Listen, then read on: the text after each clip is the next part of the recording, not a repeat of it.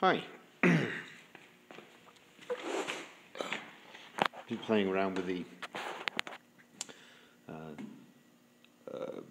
electric steering column and doing the modifications I need to basically get the steering and my quick release system on it.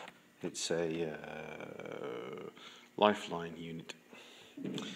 Anyway, if I move this. Now, the original, this is obviously a Vauxhall Corsa B unit, which is a car in the UK. If you don't know what a Vauxhall Corsa is, it's a small GM vehicle. This tube here normally extends out to about here somewhere and has the slot piece in and a plastic insert basically to hold all these stalks and stuff. Now I don't need any of that, I want to bring that back, so I brought this back to here. Now there's a bearing normally in this particular section, because there is no bearing. You can probably see, if we look at there, there's quite a bit of movement in there. So I stripped down the actual unit itself, and there's a double bearing in the back, but there's no bearing in the front. They literally rely on the bearing that's on the column part itself to make sure it's hole centered. Now there's a big plastic ring gear around here that obviously the motor drives. Worm gear, but technically it still needs a bearing at the front here. So basically what I've done, I've took this back to where it needs to be, and I've turned a new piece to go on the front there. Obviously this diameter here sits on there, so she sits nicely on the front. There we go. So and then inside here I've turned this down to 33 millimeters internal, borders out to 33 millimeters, and then basically I've put a needle roller bearing in there. It has a 33 OD and a 25 ID. Once the bearing comes, unfortunately it's not here yet, once the bearing comes and I've confirmed the fact that I've got the right tolerance for the bore, then basically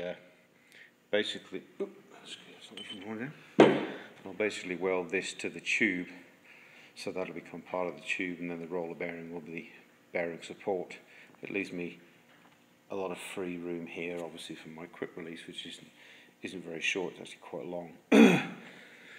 Now the shaft, if we pull it off again, the shaft itself, the original Corsa, the original GM unit has a spline shaft coming out. Now you don't see that.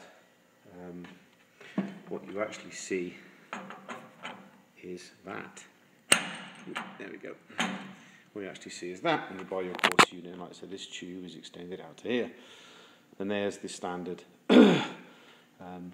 serrated and threaded taper unit there for normal steering it. Well, this piece here effectively is affixed to this spline or serration, but a very novel way of fixing it actually. If that's the so that's a unit I had before. I've chopped up just to see how everything goes. This is the actual one, and basically that used to be that. There's two small tiny holes. I've drilled them out at the moment so I can put grub screws in. There's two small tiny holes in there that look like they're filled with plastic. And basically what GM do, or whoever the supplier is, they hold that in its correct position and they inject hot plastic through those two holes into this, and then this shaft itself becomes basically becomes one with the other one, so that's what holds it. So I'm guessing on impact it's hard enough. If you hit the steering wheel fast enough, then it'll push it forward, and that allows it to have some form of compressibility, as well as obviously having the tube that's will compress here as well, having the bladder or whatever you want to call it. Well, to get this off is really quite simple. Pretty much you take the outer shield off here, get a blowtorch on this, not even a lot of heat, basically just warm it up to something reasonable, and then you can pull it off. And then you have your raw shaft. Now, I want to turn this part of the shaft to run on my new roller bearing, so what I did basically where the slot is here, I welded the slot up, put it on the lathe, ordered the slot up, put it on the lathe, and then turned so that the slot wasn't there, and then also turned this part of the shaft there down to 25 millimeters, which will then become the inner race of the roller bearing. Then I chopped the front off, which, as you can see, you can see from here, I basically chopped it off about here somewhere, got rid of it. Bored this piece here slightly, so the new stub shaft, or this shaft pointed here, because it's actually welded there now. That just fitted inside of here. Actually, that's incorrect. I bored a small spigot on there that went inside that. Sorry, all the way around. And then basically put this, which I now had 2 pieces of shaft, put this in the lathe, put that in the chuck, that on the centre, crushed it together to make sure that it didn't go anywhere, tack welded it 3 times around, then welded it up while it was in the lathe under pressure that way to make sure that it didn't go out of round. Then drilled and tapped 2 grub screws in here, and what you can't actually see on there is there is a spline, and then there is a kind of an undercut, and there is another spline. Basically these grub screws now line up with that undercut. So basically once the grub screws go in, if I Loctite them, the steering wheel won't come in and out at all, it'll sit on there. Just to make it so I can take it apart if I ever need to replace anything on the on the power steering unit.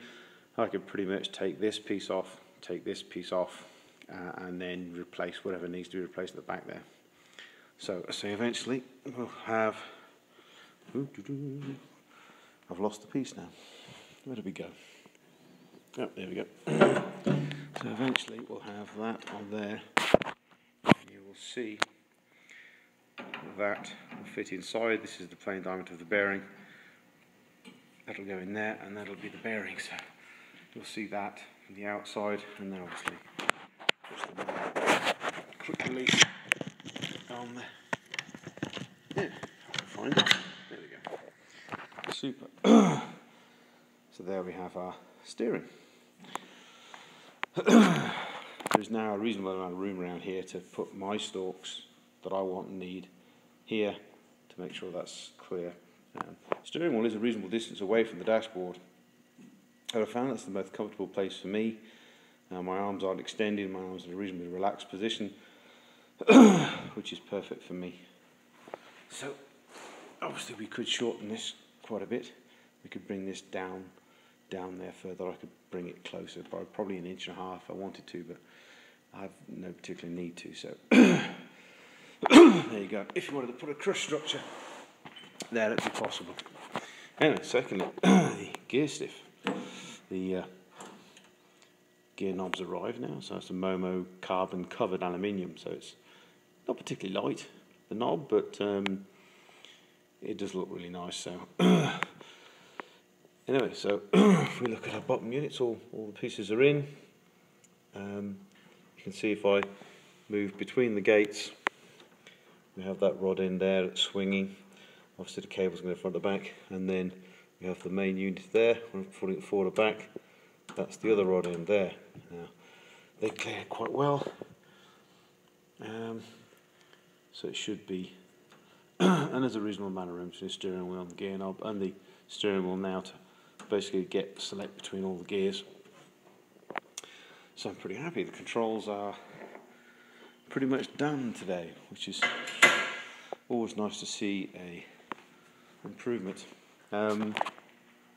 Like I said before, because I changed the gear stick to this side, basically I've moved the seat over, which basically meant that this here had to be moved over that way 20 mil to make basically the steering wheel. The steering wheel is pretty damn central now to the seat.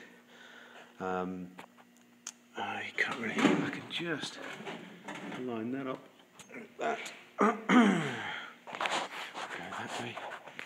You can kind of see steering wheel centred to there, and the pedal offset isn't as bad. You can hardly really tell, to be totally honest, but pedal 0, offset centre line, steering wheel, seat. It's pretty good. I'm pretty happy with that, to be honest. So but unfortunately it meant that this tube here became defunct. So yet again, more tube chopping. That's the original 2 inset threaded bungs. So that tube got chopped out, and I've just tacked in a new tube. Put 2 verticals on this one here. I did just have the one previously, but I'm thinking I might just run those 2 tubes via another set of 2 tubes to the bottom and have a kind of a 2 tubes running there with a bend running to the centre bottom to form part of the centre console. We shall see, just an idea, but these aren't even tacked in at the moment, they're just sitting there, so I shall place them wherever I want them. Just one more tube to put in at the top, which is the brace to this here. I did find when I was taking it out, I left the dash and I left the body on before I took this out, just to see how easy it was. I realised a couple of things. A, that's aluminium spacers, exactly how much the motor's moved over. This is the original, one of the original mounts. I think the spacer in there is actually a good idea now because it gives me more room. You take the bolt out to allow you to get it out. Also, I used to put the flange previously that holds this bolt on here via that tube, which is over here somewhere. There you go. This bolted flange there, the tab, what do you want to call it, was previously sat like that on that side. Now, I realised that I actually got to try and pull the column kind of this way when all the dash is on, so that tab actually becomes in the way. So what I'm going to try and do is build a threaded unit at the back here and actually put the tab on that side. There's not much room around there, so probably won't have room for a nut. So I'll probably have to shape a piece of steel, that shape, whatever else, drill it, have it mounted to that, and basically use that as the threaded nut, and then weld that to the tube. So when I remove the column, basically remove the column that way, down and out, so that it doesn't basically get in the way. Obviously I can disassemble the column now. I can take the steering wheel off, then I can take the tube assembly off, pull that way, and then I can pull the grub screws out of here and pull this off, so it makes it kind of short. But it would just be nice to take the whole electric unit and just take it down and out. So there was a minor thing in the way which would have been pretty awkward if the dash was on top and the body was obviously bonded on. It would have been a bit of a nightmare. I'd have to make sure I've got a big hole here to hack and sort of get the power steering unit out. Now I don't have to. I'll put it at the back. So, you know, I'm learning. It's one more good thing towards it, should we say. So yeah, that's kind of controls, which is cool. Ordered the gear shift cables as well. Started modifying the back here. Realised I could actually just about get the original positioning. This is the bracket for the original Porsche unit that sat there. I can actually get it back into where it was originally. It does miss this rear plate, so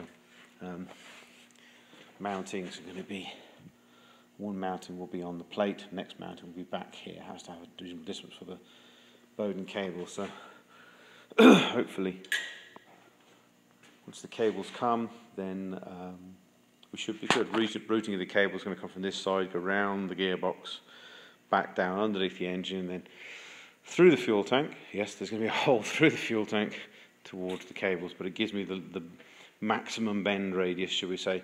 Coming from there to there is about a 12-inch radius. The specific cables I'm using, you can go down to a 3-inch radius on these particular cables, which I find very tight, but a 12-inch rad seems, you know, go for the least amount of radius you can, or the biggest radius you can, shall we say. So, there we go.